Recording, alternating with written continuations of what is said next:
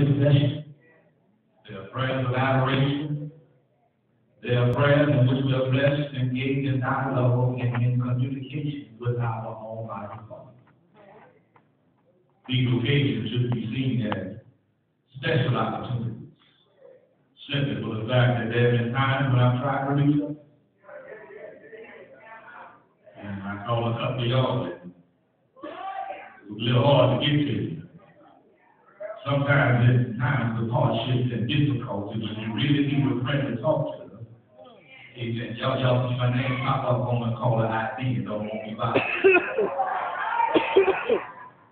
Yeah, sometimes I even try to call members of my family. They don't answer their phone. Amen. But I stand here today to share with you an home song and remind others that God makes himself available. I say you can call him anytime, anywhere, and you can access him through the means of prayer. With a marvelous privilege. I say the marvelous privilege. Prayer is that we have the ability to reach heavenly headquarters at times when you can't reach nobody else.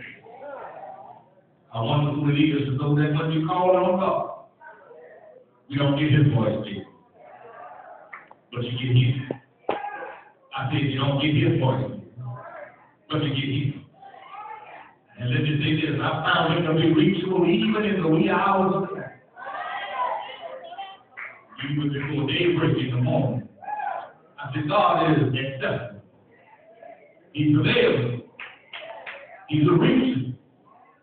And make note that calling God through prayer never bothers him.